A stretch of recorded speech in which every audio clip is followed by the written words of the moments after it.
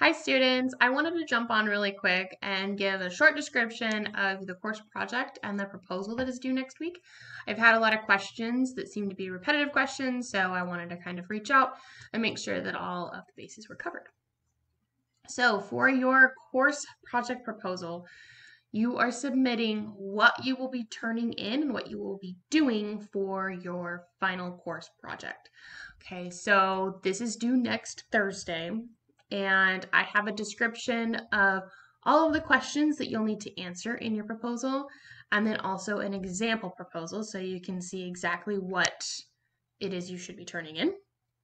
And on the course project description, I have a lot of different options for you to choose from for topics, but you are not limited to those topics. Okay, so these are all fairly local topics that you can choose from that are relevant to the class. But if you find that there's something else that interests you more, that is totally acceptable. So if it relates to the class, so we're natural science, right? As long as it relates to the course, you can most likely use that topic. If you are unsure if it relates to the course or if it would be acceptable for the project, you can shoot me an email and ask if this topic is acceptable.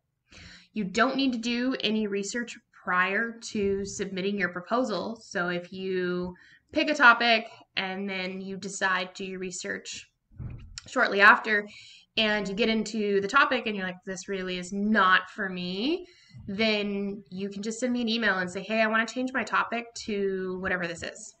Okay, so if you submit your proposal for, let's say, the San Joaquin River and get into it, you don't like it, just send me an email and say, hey, I want to change to agriculture and water or whatever else you might be interested in. Maybe you're interested in air pollution. Okay, so you can take this in a broad topic or more specific. I will say the more specific you are, the less overwhelmed you are with material. So if you pick a broad topic like water, there's going to be a lot of information out there for you to kind of hone in and figure out what you're going to focus on because water is a big topic, right? There's 70% of Earth's surface is covered in water. So just think about how much information is out there. Whereas if you focus strictly on water in the Kings River, then you're narrowing down your information a little bit and you're not overwhelmed with material. But if you like to stick to a more broad topic, you are more than welcome to. That's just kind of my 2 cents on the matter there. And you can work with a group, up to 4 people in your group, or you can work solo if you would like. It's completely up to you. And just make sure you note who is working in your group. If you are working in a group, you can work with just you and another person, or 3 people, or up to 4. Okay. Then you are going to turn in something. So I know a lot of your instructors like to tell you you have to write a paper. But not everybody learns and communicates science by writing a paper. And I know that. So we have a lot of different options for you to choose from. So if you are really into art, maybe you want to write a comic book or you want to write a children's book and draw some of these things out. Maybe you are a writer, but maybe you like to write screenplays or you like to write poems. You can also turn something like that in. Maybe you're very theatrical and you want to host a game show or a debate or something like that. You can also do something like that. If you're really good with like crafting, maybe you want to do a poster board or a diorama.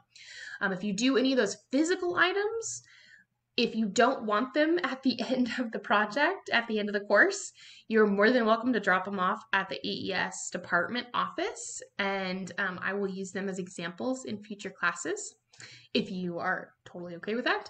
And you don't have to worry about what to do with it when you're done. I had one last semester that was really cool. It was a 3D model of Yosemite Valley. And I was jealous because she didn't want to let it go because it looked really cool. So if you make something and you want to share it with the department, that would be awesome. And then if you, let's say you want to go somewhere and let's say you pick the Kings River because you live out near Sanger, Reedley area, and you want to take a little trip to show people the river, maybe you make a video of the river and you talking about the river and things like that, that would be really cool. Maybe you like podcasts a lot and you want to do a conversation podcast or just a podcast where you talk about things. That's also really awesome. One of the coolest podcasts I ever received was actually like a drunk history type podcast where they were vulgar, but that was okay for me. And they were talking about plate tectonics the way that they talk about drunk history on that show, Drunk History. And it was really entertaining, actually. So however you want to present it, you can always fall back to just writing a paper. And you can also fall back to just creating a PowerPoint slide. That seems to be what a lot of people land on, especially when they don't feel like they connect with anything. And these are just options. So if there's something else that you think you could turn in, by all means, please present that to me and I will let you know if that's acceptable, if that's, the correct level of project we're looking for here. So all of that is turned in May 9th. If you make a physical item, what you'll do is you'll take a photo, and if one photo isn't enough, you can take multiple photos, or you can submit a video kind of looking at it and talking about it, so that you're submitting something. If you make a digital product, obviously you're going to submit it digitally, and everything is turned in by May 9th. Okay, so your proposal, though, is due next week on the 22nd.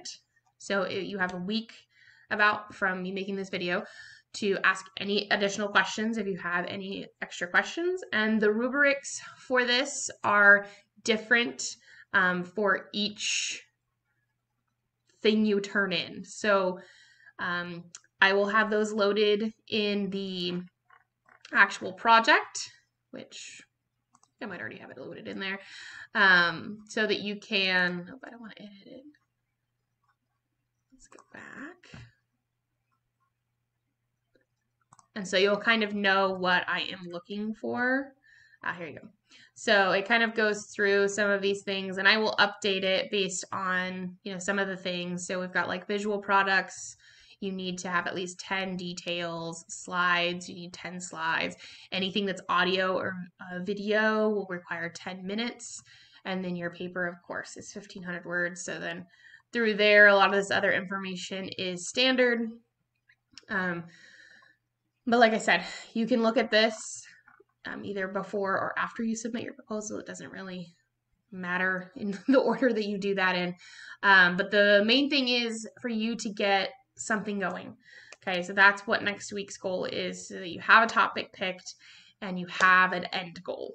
Right? We want an end goal for here without like getting into late April and saying, oh my gosh, I totally forgot to start my project and now it's due in 9 days. What am I going to do? So with that, I will let you go. If you have any questions, like I said, send me an email and I'm happy to help. See you guys later. Bye.